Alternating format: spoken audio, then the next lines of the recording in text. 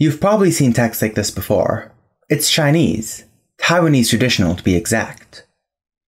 The first thing that might pop into your head when you see this is that it's very square and regular, where each character almost takes up the same amount of space, including punctuation. This is further exemplified by a popular alternative for the lined paper used in the West. This ruled paper, known as Genko-yoshi in Japan or Yuangaozhi in Taiwan, places each character into a box, either vertically or horizontally.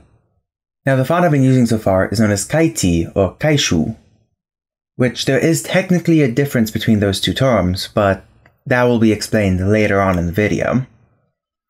What's more important at this moment is that this style of Chinese character is only the latest in a long line of different styles throughout history. Because similar to how the Latin script we use today has had various forms over the years, from Egyptian to Phoenician, Greek, Etruscan, and finally Latin, as well as the various forms the Latin script can take, like insular or fractal, so too have Chinese characters undergone much visual change over the centuries.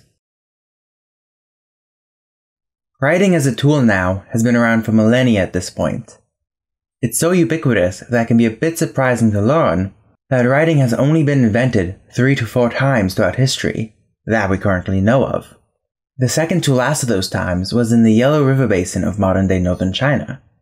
According to legend, Chinese characters were created by a man named Zhang Jie, an official of the Yellow Emperor or Huangdi. His job was to record historical events by using a system of colored rope and knots. Dissatisfied with such a system, he set out to find a better method of recording history. So, using his 4 eyes, he observed the world around him, and understood that everything could be represented with a unique sign. With this knowledge in hand, he began to teach his characters to those around him. However, nobody could fully learn all the characters he created, as there were just way too many of them. Not even Confucius could learn all of them, only managing 70% of the characters Zhang Jie created. Frustrated, Zhang Jie abandoned the remaining 30%, throwing them away and creating all other scripts in the process. In other myths, writing was created by an earlier deity known as Fu Xi, who laid the groundwork for Chinese characters after viewing them on the back of a dragon rising from the Yellow River. Now, while the story of Zhang Jie is fairly widespread within China, and quite nice, archaeological accounts differ quite a bit. Our earliest accounts of writing in China come from the Shang era, during the 14th to 11th centuries BCE. There is some evidence of pictographic use in the Yangshao culture of Neolithic China beforehand, but this evidence in the form of carvings and pottery displays qualities of proto-writing and not writing proper. Either way, when we first encountered pieces of proper writing in the Shang era, the script had been fully developed, with most of the features we still associate with the Chinese script today, just in a radically different form. During this period, there were 2 types of character forms used, the bronze script and the oracle bone script. Both forms are named after the medium the characters were written on. The bronze script, or Jinwen, translating literally to metal script, was most often used ornamentally, carefully painted on or carved into the molding clay of bronze vessels, mainly but not limited to cups, bells, and cauldrons, leading to another name for the script, Zhongdingwen, or bell and cauldron script. Due to the fact that bronze script characters were often ornamental in function, they retained many pictographic qualities with a higher attention to detail. The oracle bone script, or Jiaguwen, literally shell and bone script, would be carved into turtle shells and the bones of various creatures with a knife, which, to me, sounds a bit more metal than the so-called metal script. Compared to their bronze siblings, oracle bone characters were far less pictorial in nature, as they became more angular and non-filled due to being carved with a knife. Also, unlike the bronze script, which was shorter phrases or just names, oracle script was more likely to hold lengthy texts. So while a lot of the surviving pieces of oracle bone are related to divinations or oracles, as the Shang had the habit of using bones in the divination process, other matters could be and would be inscribed as well, with some historical texts reaching over 100 characters long. Aside from bones, shells, pots, and so on, there is some evidence during the late Shang period and the Zhao period that the usage of bamboo scrolls had also risen in prominence. However, scrolls don't preserve very well, so part of our evidence is the usage of the word zi in oracle bone, which represents a bunch of bamboo slips tied together with rope. What does preserve well, though, is bronze. After the fall of the Shang, and the shifting of the Zhou capital from Fenghao in the west to Lihui in the east, Chinese characters changed mediums from mainly bone to mainly bronze, and while the bronze script of the early Zhou followed that of the Shang, being highly ornamental in nature, the latter Zhou periods saw increased linearization of characters, resembling more the forms found on the oracle bone script instead, creating Zhou bronze script. However, during the spring and autumn period of the Eastern Zhou, writing spread downwards towards a larger chunk of the population. Because of the spread of the script to a larger population, when the Warring States period came about, each state began to diversify the form of the characters greatly from one another, as shown by this character across the various states of the period. When the Qin came to power, keeping in practice with their belief in legalism, they enacted a whole host of standardizations across the land.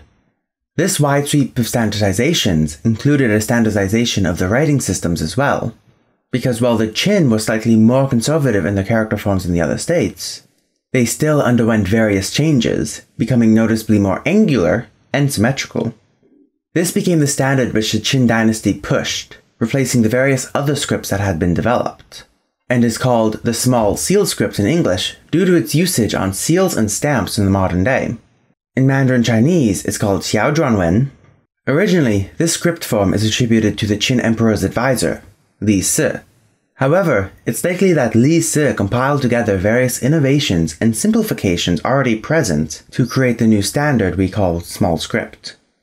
So far, we've gone over the ancient Chinese scripts, the forms used before a certain man got crucified halfway across the world, as that is how we differentiate the ancient from non-ancient for some strange reason. The first script we encounter after those is the clerical script of the Han Dynasty. The clerical script was markedly different from the small seal script before it. The characters continued to become less pictorial as the characters took on more straight and angular characteristics. There's also a great deal of simplification and diversification of character components.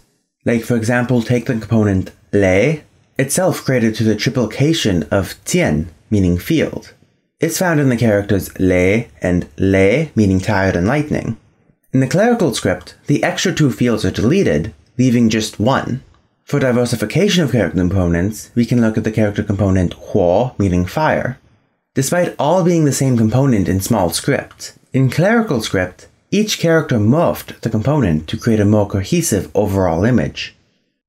Now, despite some common beliefs that the seal script became the clerical script during the Qin dynasty, it's more accurate to say that the clerical script developed alongside the small seal script during the Warring States period, before the Qin unified all of China. And while the government officials were using the precursor to as well as seal script, the people would employ so-called Qin popular forms. Seal script still held the highest prestige within Qin, being used in edicts, official declarations, and so on, while the popular forms would be viewed with disdain. The upper class dubbed the popular script Li Shu, Li there meaning a term for slave or one in servitude. However, the popular forms are slowly encroaching on the seal script's domain, as many of the officials who are record-keeping were of lower class, and probably learned to use the popular forms instead. Because of its usage by the clerks of the empire, English derived the term clerical script. After the fall of the Qin Empire, seal script had still remained the standard for a period of time, but was eventually formally replaced with the clerical script during the Han Dynasty. Now no longer restrained by the seal script, clerical script began to further develop during the Han, gaining the squatter appearance with greater, wavier flourishes that we classify as clerical today. Yet time moves on, and as we have seen time and time again, writing continued to evolve. The elegant swashes and heavy presses of clerical grew burdensome in personal writing, and were eventually left out entirely, leading to the modern Kaishu script. Kaishu was first identified as being used during the late Eastern Han and Three Kingdoms period, before the 4th, century BCE. However, the script didn't become popular until the Northern and Southern dynasties, over 1500 years ago. Now, while the modern script for Chinese characters is the regular script, that doesn't mean that the other styles of scripts were just completely replaced by the regular script everywhere, as the clerical and seal scripts can still be seen here and there for artistic or calligraphic purposes, even if it is only borrowing their style for some modern characters. However, the regular script is what is taught and used most often for writing.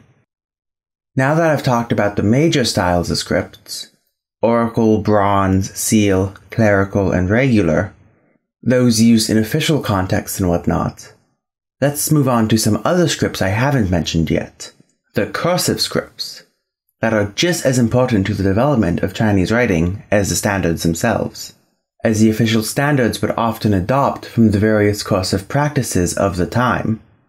We can see this in the transition from seal script to clerical, with huo being used as a component. This can also be seen in modern simplified Chinese.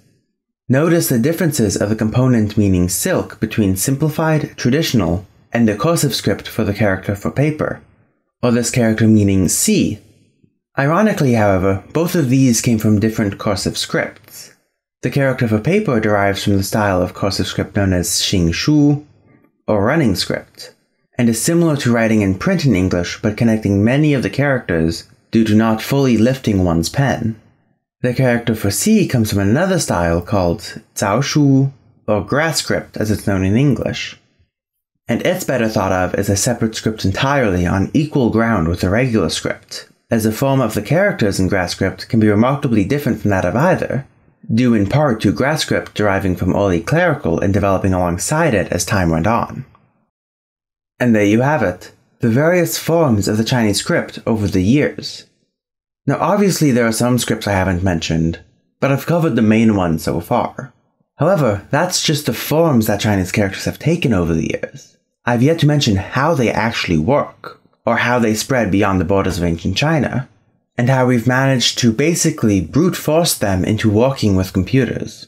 However, those topics are for a later time, and if you don't want to miss them, consider subscribing to my channel, or my Patreon.